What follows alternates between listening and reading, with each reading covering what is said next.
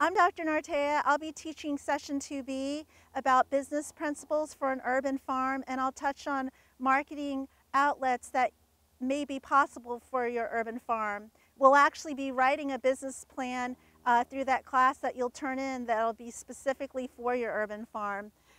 For instance, I just want to discuss something because I came out here to the farm, which we have, and you'll have many lessons at the research farm as well.